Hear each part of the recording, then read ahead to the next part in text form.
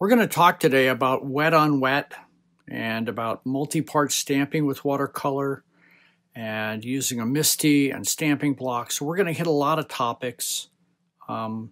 So be patient with me because we've crammed a lot of information into this thing. And then for extrapolation, visit us on the website and you'll see the videos a little slower and more extensive.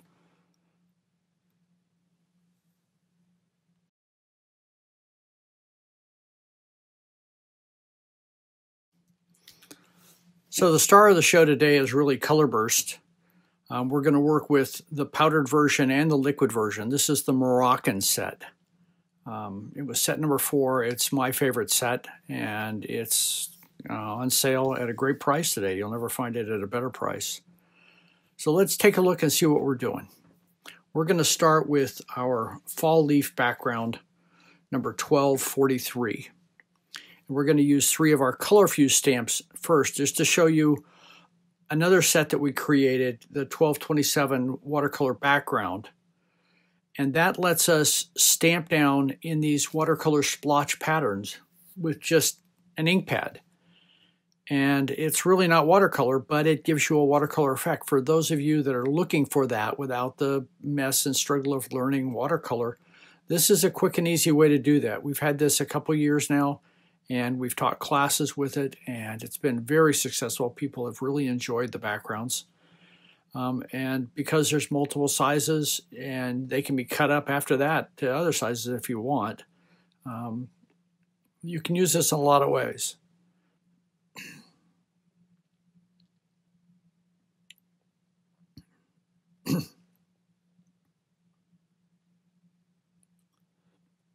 So we're using a little bit of the orange set and the red set and the green set, just some basic fall colors. It's that time of year, so we've kind of stayed with the fall motif in this session.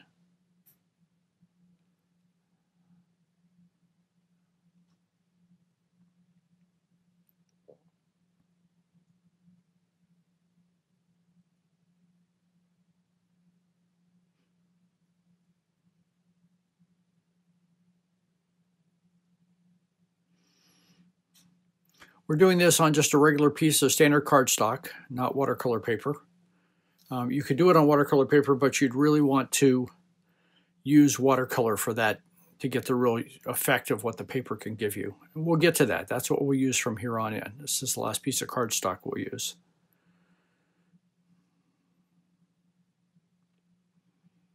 Now we'll take our background and we'll stamp over the top of that. VersaFine Clair Nocturne, the black. The VersaFine Clair pads are fantastic, and we'll be using the Nocturne throughout the show today, along with Morning Mist, which is their gray pad. And here's one that we finished that one up and we trimmed it off camera, and there we have it. Now we're going to do the same background, but we're going to use the watercolor. So I'm going to actually paint on this. I'm going to paint 2 or 3 of the leaves, and then we'll show you one that we completed, because nobody wants to sit and watch somebody paint forever. So you go sparingly with your color and your water. You want just enough water to move this. This is a dry technique. We're not painting, we're not dipping the paint into the wet surface. We're just painting onto a dry surface. And whatever shade comes out is what we get. And we can add color to that, as you're seeing. My normal process is color, color, blend, and so we're doing a little bit of that, but you can also remove color. So here I'm going to take a drier brush where it's wet, and I'm going to remove some of the color to lighten it up so we get a contrast of shades going on. A little bit more red. So as long as you don't throw a lot of water at this, you're very gentle on your water, you can keep moving and it won't cause a blend, and things will change as you add or subtract colors. So even if you're not immediately happy with something, don't give up on it.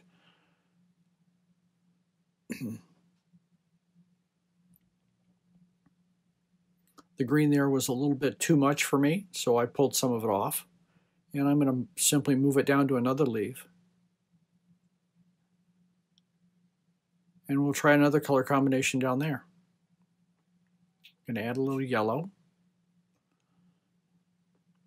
I'm trying to give the impression of these leaves in different modes of change, from the green state to the oranges and browns of fall.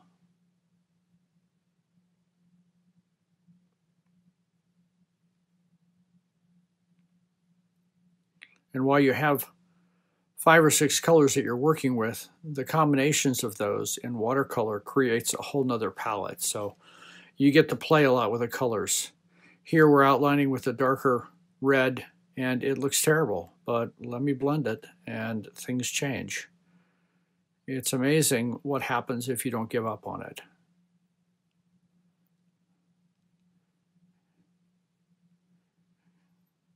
It is so much easier once you get a feel for the paper and the water quantity to blend with watercolor than it is with Copics or dye markers or anything else, because the combination of the paper and the medium were made to go together.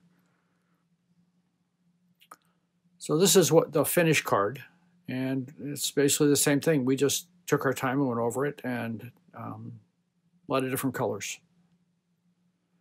That's number 1243, fall leaf background. So now we'll start with our flowers. Wildflower Joy, number 1015.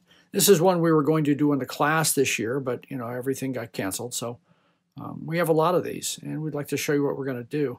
And so I'm going to actually put 2 colors of watercolor onto the stamp. One will be an orange, they'll both be an orange base, one with a small amount of scarlet to go with it, and the next one with a larger amount of scarlet. And we'll stamp them next to each other, and it creates a real pretty effect. So we start with a dry stamp and some color burst, but we're not using much water here, just enough to take the color burst and liquefy it. I used the powder on this one as a base because I wanted it stronger. The powder is much stronger than the liquid is. So for the accent, I used the liquid. And just a couple sprays. If too much water, the water does not sink in on watercolor paper, so you don't want to use more than you need to get it to transfer. So we have an orange base with actually it's gamboge, with a little bit of the scarlet. And now we're doing the same thing, but I'm going to use quite a bit more scarlet, and this is coming from the powdered side. A couple of sprays.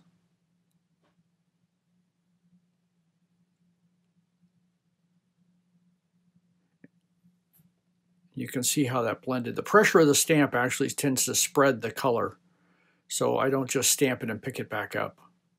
But it doesn't soak in. It has to dry on the surface. So we'll use the VersaFine Clair Nocturne again, and I'm going to put something underneath this because my stamp's going to hang off the edge.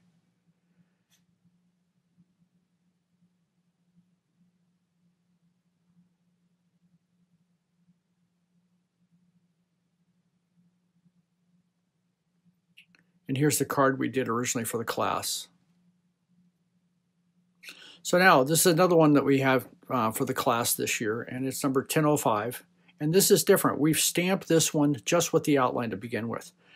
And I've dried it so that I can use water on it. It's the Clair, but then we're going to use the Fantastics. This is something created from the 𝐬𝐭𝐴 people. It's a fibrous pin, and watch it soak up the liquid watercolor. It just soaks it up into that brush, but it's not really a brush, it's just fibers, but it lets you paint with it. And it's so easy to paint with this. You can have a set of these. You can have all the colors that you want in here, and it has a little self-sealing tip on it. It won't drip, it doesn't want to dry out, and then you can reload it anytime you've emptied it. So I'm going to take the second one and I'm going to use it to accent with a little scarlet. And then I have a third one that I'm going to just pick up some water and I'm going to use that as a blender. But it is so slightly filled, it's just a moisture. So it's really easy to control the water going onto your watercolor paper. Too much water, it just doesn't work. So gaining control of the water is my primary characteristic for starting to find out how this stuff really works.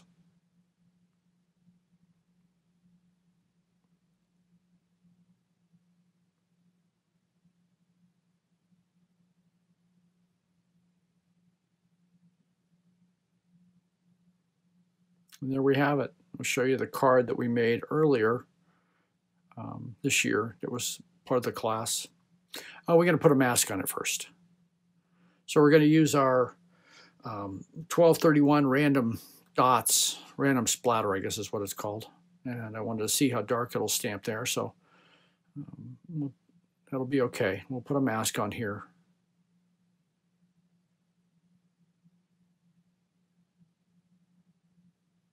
It just makes it kind of interesting. I'll show you the card we made with it so you can understand why we were doing that.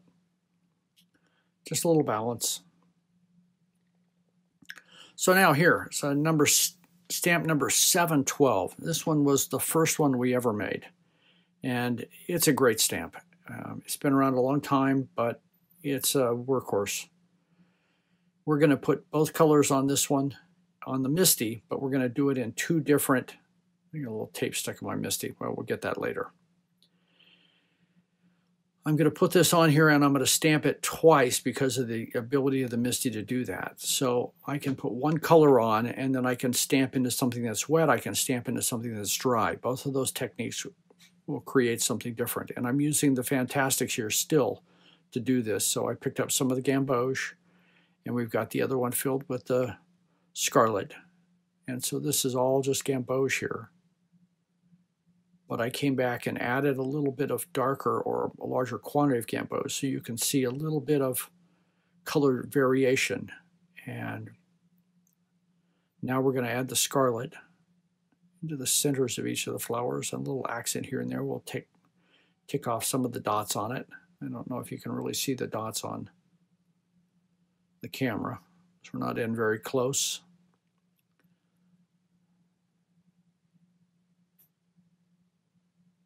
It's a little different to clean up on the Misty than it is on a stamping block. And now we'll lay the overlay on it. We'll again pull out our VersaFine Clair Nocturne pad. We'll stamp this in black. Very dramatic. It's an easy lineup. It doesn't fit anything perfectly.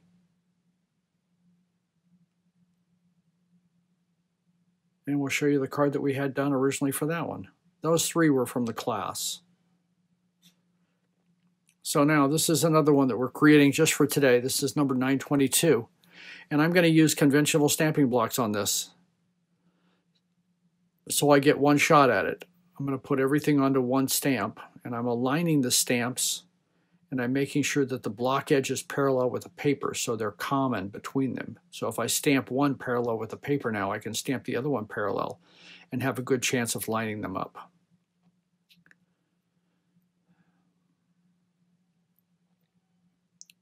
So I'm going to use the gamboge from the powdered because this is the base and I want a lot of oomph on this one. And then we'll come back and we're going to use a little bit more, a little highlight here and there. And finally a little bit of the scarlet from the powdered set. The powders were originally called Color Burst. The liquid was just called Liquid Watercolor. But I think they've adopted the Color Burst name on both pieces now. Color Burst Powder and Color Burst Liquid. You can see how rich and vibrant that is.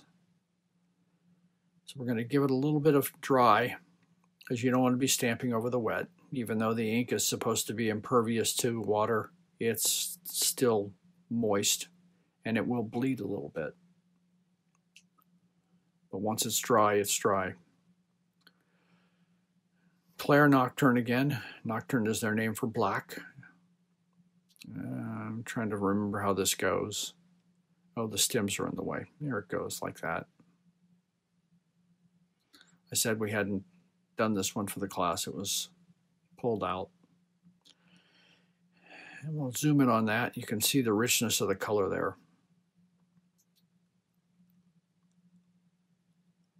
Now we have a couple fall trees. This was the original one, number 924.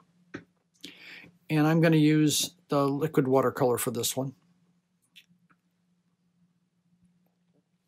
And all of these things have been done on watercolor paper. So we're going to use a little bit of light green in here.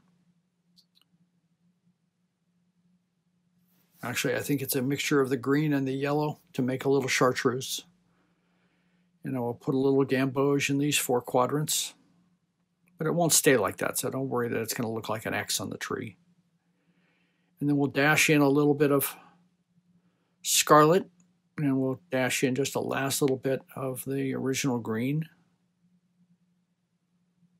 to highlight that. Now we'll give this a few sprays, and in the lifting of the stamp, we get a suction and it moves everything around. And so you know that there was an X there, but if you didn't know that, you wouldn't be able to see it. So don't worry about how you put it on. We're going to dry this, and then we have a second stamp is the tree branch outline that goes into this. We're going to use Color Fuse to do that. We're going to use our brown set.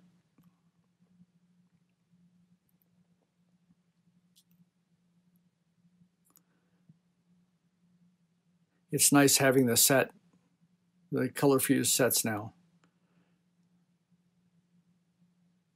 They give me a lot of opportunity that I didn't have before without having my own sets. So you can see the soft tree. We're going to use the same color on a frame.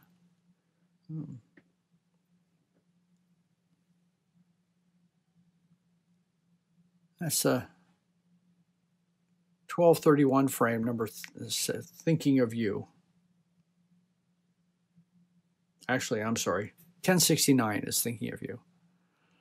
So this is the second tree, and this one's a little tricky because that second part, you see I put it down square to the paper. That's not how it goes. So you want to use the package to get that lined up, because if you don't, it will not line up. So use the package to align these 2 stamps. I did a quick conditioning on them with a rubber eraser because they were brand new stamps. And so we're going to do the same thing here. We'll throw on a little bit of the chartreuse green and a little bit of the gamboge, touch in a little bit of scarlet.